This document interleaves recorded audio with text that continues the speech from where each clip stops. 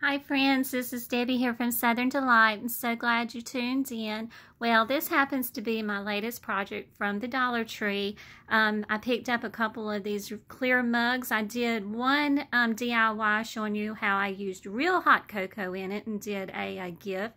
Well, this time around I made some faux DIYs, and these all came from the Dollar Tree. This one I happened to put a layer of pink paint in the bottom of it and then white on top.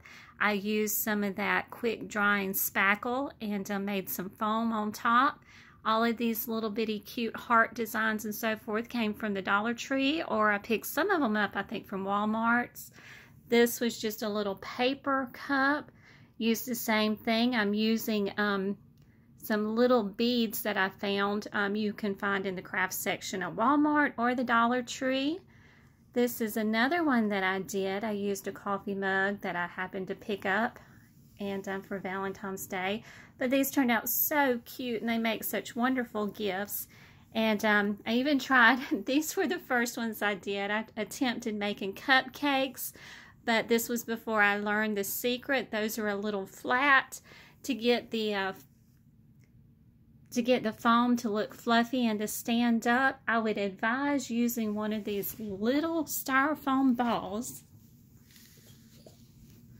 like this and cut them in half. And when you cut those in half, you put it on it and then pipe out your spackling on top. But I just wanted to share this with you. Happy Valentine's Day.